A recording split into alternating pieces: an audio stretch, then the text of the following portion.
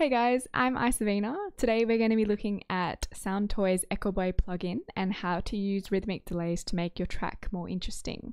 Before we get started, don't forget to like and subscribe the channel.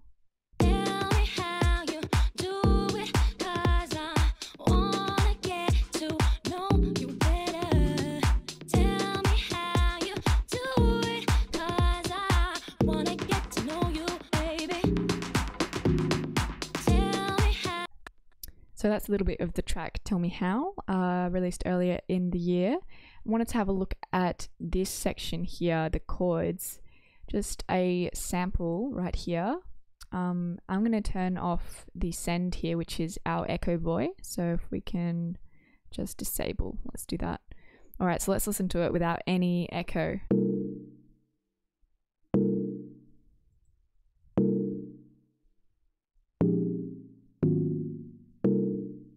It's quite a nice sample, and right here I've just transposed it down by 2 semitones and by 4 here.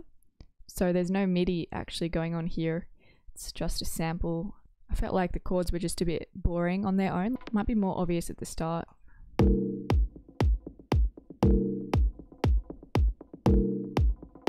So I've actually put a delay on this track here as well, so I'm going to turn that off so you're not getting confused.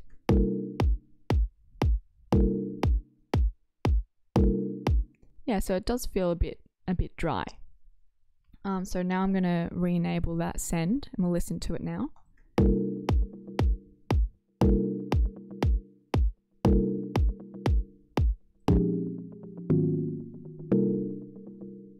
So it really helps to drive the rhythm forward to the next beat, and it really helps to fill up the space as well, so otherwise it feels a bit sort of empty, and most professional tracks really do kind of fill up the space to make it feel like it's not empty. Okay, so let's have a look inside Echoboy.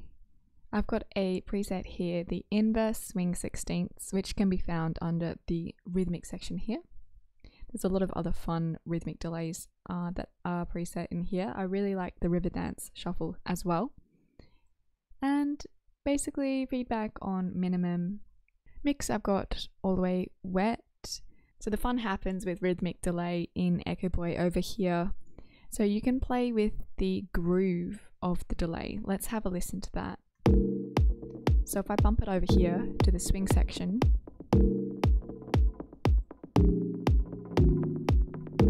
I'm going to solo that.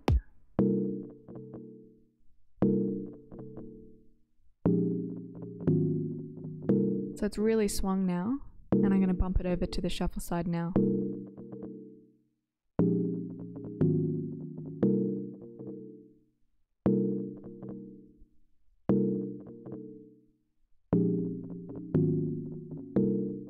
So the shuffle can be fun to use with just a slight amount.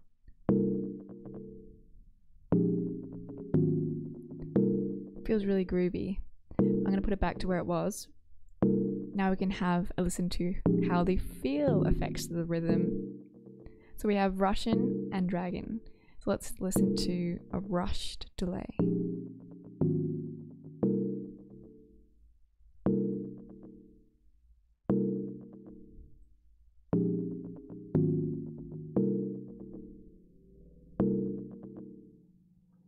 And then we'll put it back.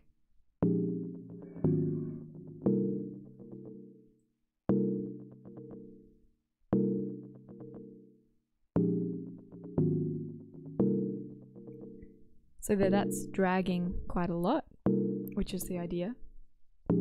So basically rushing means you're sitting kind of in front of the beat, the pulse.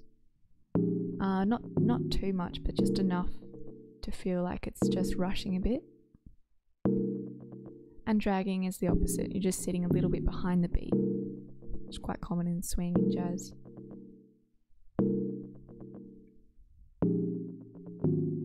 You can also have a play around with the saturation section over here. So we can bump that up.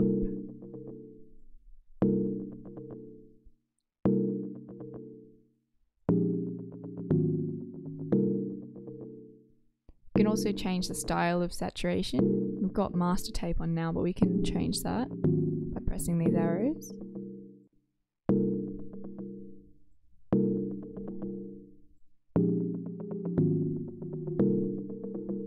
That's a bit of an echo there.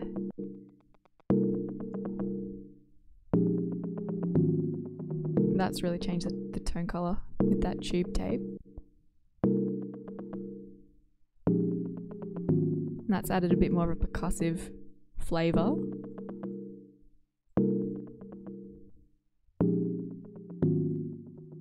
So there's quite a lot of saturation styles here. And you can also actually edit the saturation as well by pressing this white rectangle, and you open up a new window. Secret window. You can play around with this knob here, the amount of diffusion and the size. It adds a bit of grit there.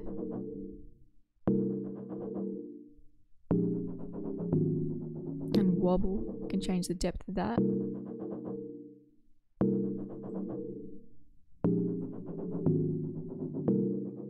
That doesn't sound very musical, so I'm just going to pull that back. But basically, yeah, you can really have some fun with this plugin. I didn't actually discover that saturation window like this. I never knew that was there until just recently. I clicked it by accident. So, you know, you could like click all these knobs and yeah, extra things pop up. You just got to do some exploring.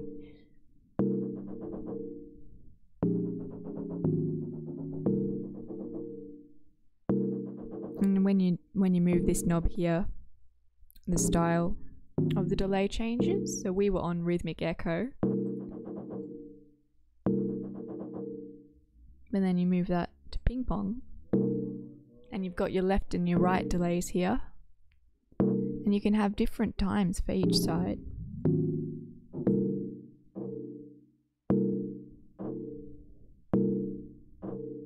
And the dual echo, same idea, you can have different times for each side as well.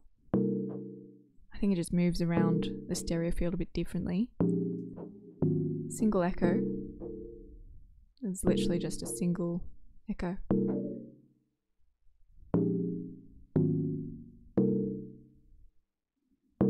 So you can see why I like playing with the rhythmic delay. You can get some real creative effects and help fill out the space. And also it does help provide momentum, in my opinion, especially moving forward to the next beat, and having the option to play with the groove and the feel is really fun. And you can even automate some of these things just to give it more feeling like the track is evolving. I like to use automation on lots of different parameters. You won't be able to do it on the track itself, but you can put it down here on the send. Most often we think of automation on the MIDI audio tracks themselves, but you can also automate sends, because sends are just tracks as well. So you've got the plugin on the send, and you can tap on that parameter you want to edit, saturation, here it is. It just appears. And then you can push it up and down. Thanks so much for watching. I'm Icevena. Let me know in the comments what your favorite feature of Echoboy is, and until next time, bye!